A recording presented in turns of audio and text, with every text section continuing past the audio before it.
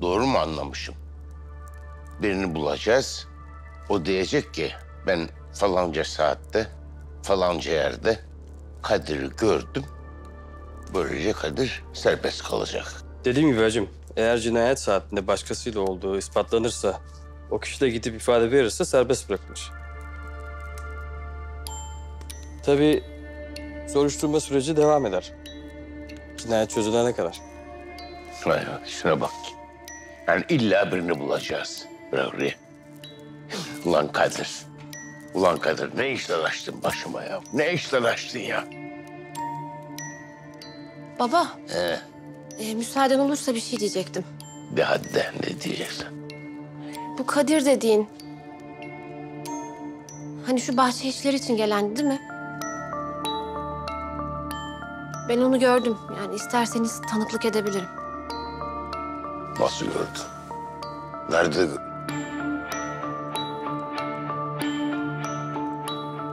Sen Kadir'i nereden tanıyorsun? Yok baba yok. Nereden tanıyacağım? Gecenin o vakti nasıl oldu da gördün yani? Bana bak. Kadir'le mi görüşüyorsun sen yoksa? Hayır baba. Ben evde çok darlanınca dışarı çıkmak istedim. Sen de dışarı çıkmama müsaade etmediğin için affet ama... Hani o zaman... Yani diyorsun ki bir de takmıyorum seni öyle mi? Bunun hesabını sorarım ben sana. Hacım, biz sakin ol. Hiç olmazsa bu şekilde Kadir'i kurtarabiliriz.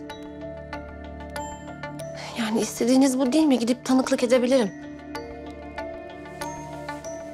Benim kapımın önünde yüzlerce adam var. İstesem onlardan birini gönderirim, olur biter. Sana mı kal?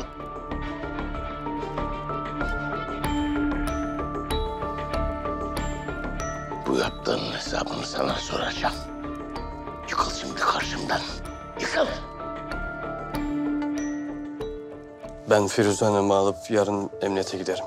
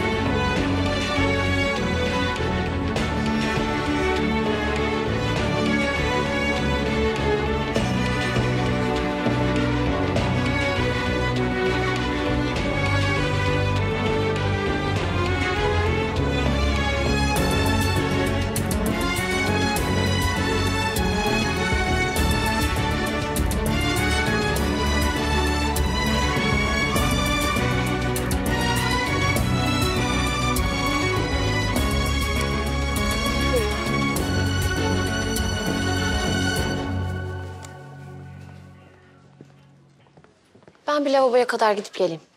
Buyurun, ben size eşlik edeyim.